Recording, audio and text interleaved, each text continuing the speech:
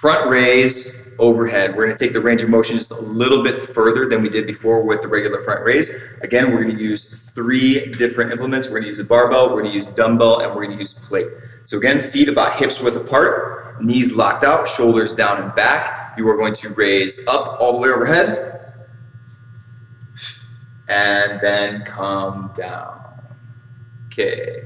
So the way the tempo works with this is similar to the other front raise that I showed. Pop up, 4-0-1-0. Tempo would be down 4, 3, 2, 1. 0 at the bottom, 1 second up. 0 at the top, down 4, 3, 2, 1. Okay, same thing.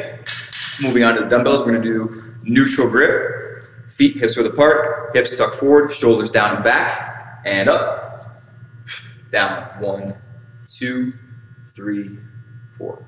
Okay, very simple, neutral grip. Now moving on to the plate. Same position with the feet, same position with the hips, same position with the shoulders. Breathing out, coming up.